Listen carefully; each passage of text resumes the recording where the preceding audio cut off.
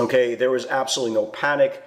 There was absolutely no reason to believe that this is nothing more than a market that is consolidating its recent run, and that's exactly what it is. And more important, technically, we just basically...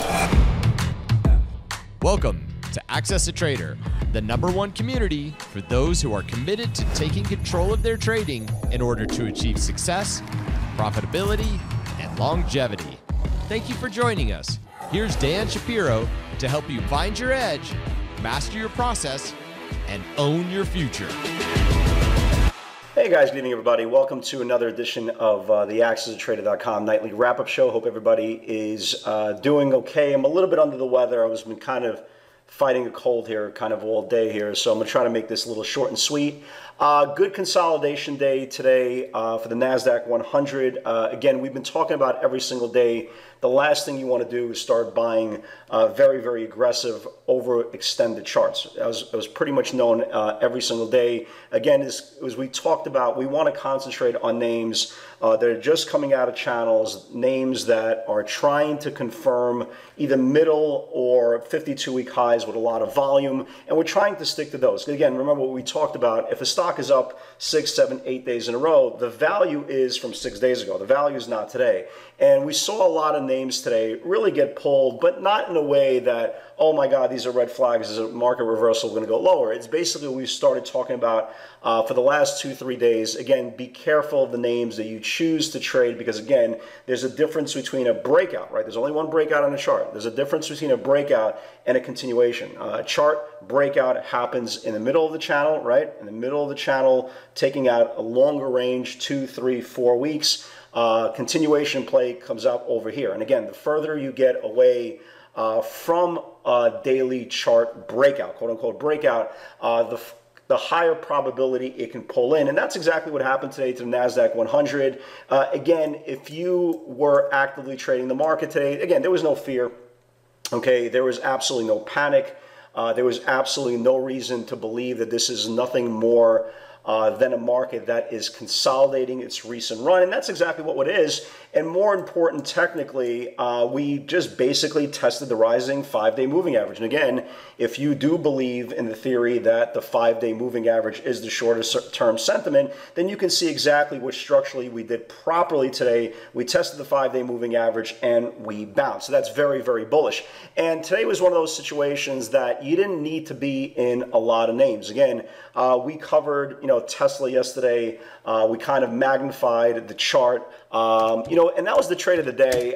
It really was. And, we talked about for the last several days that this range is very, very tight. We talked about last night on the video that it's gotten rejected 3 times off the same area here, how big this 449 level is. And the more important part was we started talking about the last several days how much aggressive call buyers we saw, going for the 450, going to 460 calls. So it was very, very important to kind of understand the dynamics of the trade. And today, the market, gapped up a little bit today. But more important, when all other names started pulling today, Tesla got stronger. And not only did it get stronger, you started seeing really aggressive call buyers come in. When I mean call buyers, they weren't going in for $12,000, $15,000, $20,000. They were going in for mid-6-figure bets on the 460s, the 470s, the 500s. We saw multi-million-dollar bets being laid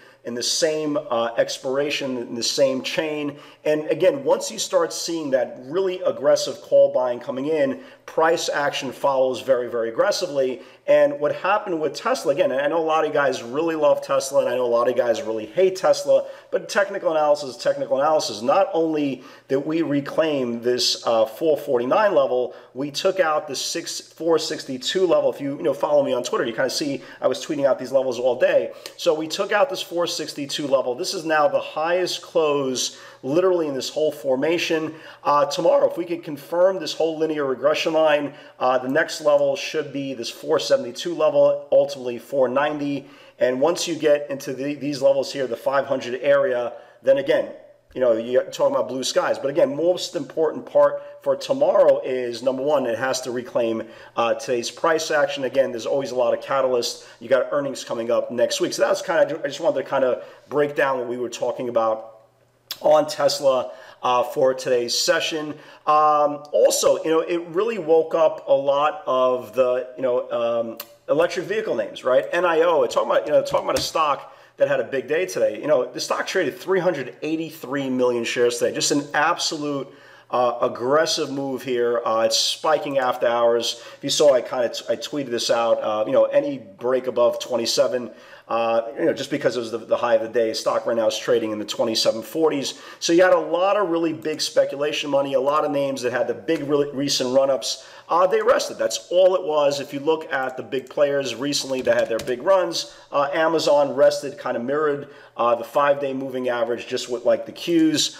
Even Apple, that again had that big run into the event, and again, when we talked about the event got sold, again, did exactly the same thing, back tested right to the 5-day moving average and held. So structurally, we are fine going into tomorrow's session. That's the most important part. As long as the Qs do not give up the 5-day moving average, and that's going to be a very, very important test tomorrow. If the Qs start losing this whole 289 level tomorrow, then again, we're having a different conversation for tomorrow night's video. But for now, again, you have to give the bulls the benefit of the doubt. Once we start coming back into this macro range here, that's when we can have a whole shift in dynamics of where the market can go. But for now, again, you have to give the bulls the benefit of the doubt. So again, it's not how many trades you put on, it's how many trades you put on properly. And we really identified the proper names today, and it turned out to be very, very good.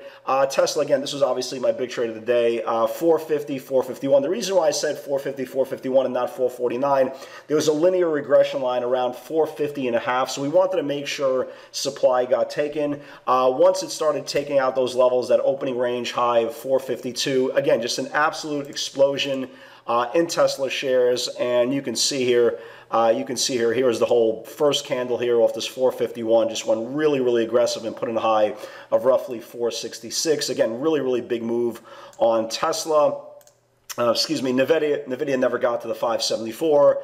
ZM never got to the 521 level. I caught Netflix pretty well. They got upgraded today by Goldman Sachs. I think it was a $650 or $670 price target. Big move here out of that 563 level. So here was Netflix, right? So here was Netflix. Here's the whole 563 level. You can see the first big move went all the way up to 573 before it sold off.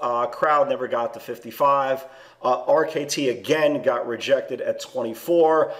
You put up like a 50-cent move, nothing, nothing big there. Again, yeah, here's the Goldman Sachs upgrade, the 670 level.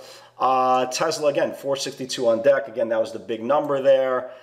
Any close over 462, like I said, that goes into 500. Again, the 500 weekly call buyers stepped in as well. And again, you had a really, really good move. So again, it wasn't one of those days that you had a lot of names really exploding, but the names that did confirm did very, very well, and that's the name of the game. So guys, for tomorrow, again, I want to give the bulls the benefit of the doubt. Again, if you guys look on tonight's watch list, I do have a lot of names that just kind of rested today and yesterday, so we want to make sure that they confirm properly. And I apologize, I have to cut this off. I want to kind of relax tonight and just kind of get 100% for tomorrow's session. But we are bullish for tomorrow. We will be watching for those levels on the Qs. If they hold again, maybe we could start getting moves back to the upside. Guys, have a great night. I wish you all the best. Stay healthy, and I'll see you all tomorrow.